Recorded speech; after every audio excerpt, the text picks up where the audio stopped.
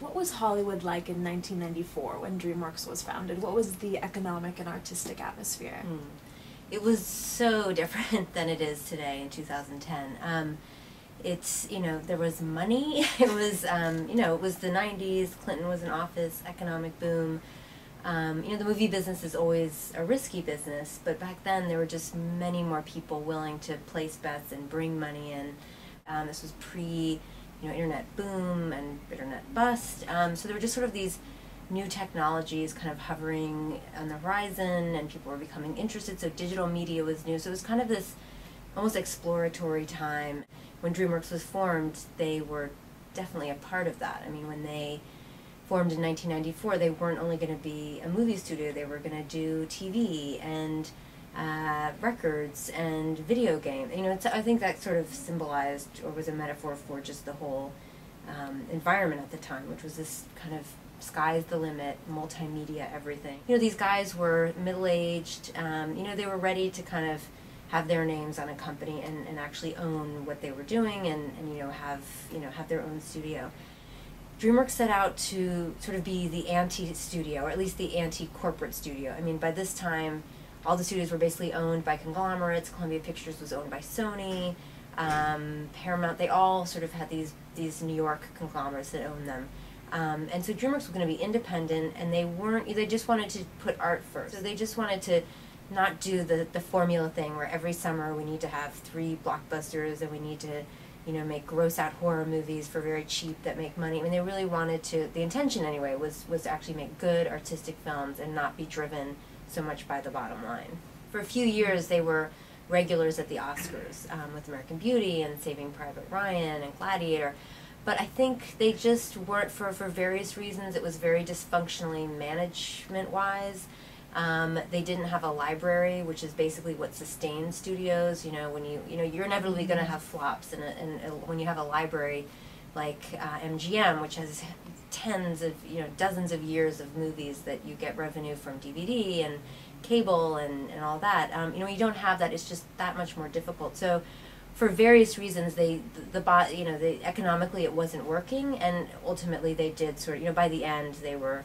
They bought Baywatch and they made Transformers, and suddenly it did become about, we need to make the kinds of movies that, there's a reason the studios have a Spider-Man every summer, I mean, it's a lot of money, so.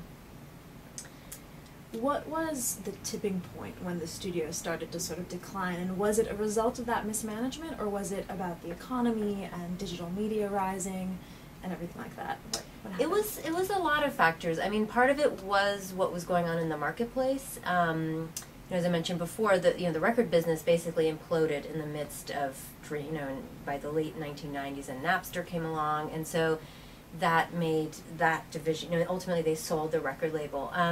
As far as TV, the Fin-Sin laws changed so that suddenly, before, studios like Disney or Fox couldn't produce their own, or couldn't buy the TV shows that they produce. So therefore they would have to go to someone like a DreamWorks. But when those laws changed, almost a year, like literally a year after DreamWorks was formed, suddenly Disney, with whom DreamWorks had just signed this deal, could actually just buy its own shows. So that, the TV situation or landscape changed so that it made it that much more difficult for an independent producer of television shows to survive. There was just a lot of dysfunction. They were never able to make they had set out to make a dozen films. I mean, studios make nearly 30 a year, 20 to 30, and DreamWorks had a much more modest ambitions, just to make 12, but they could never even do that. So should inmates just not be running the asylum? Is it just not a good model in general?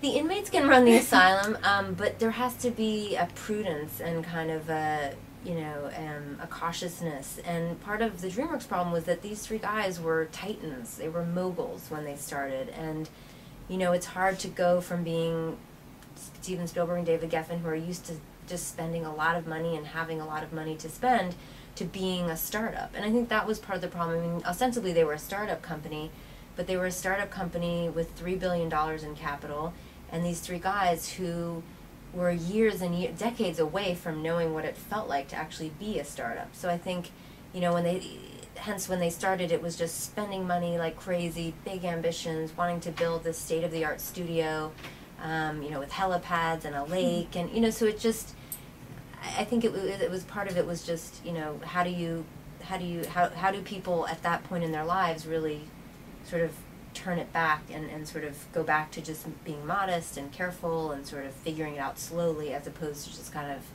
you know, raging through the gates.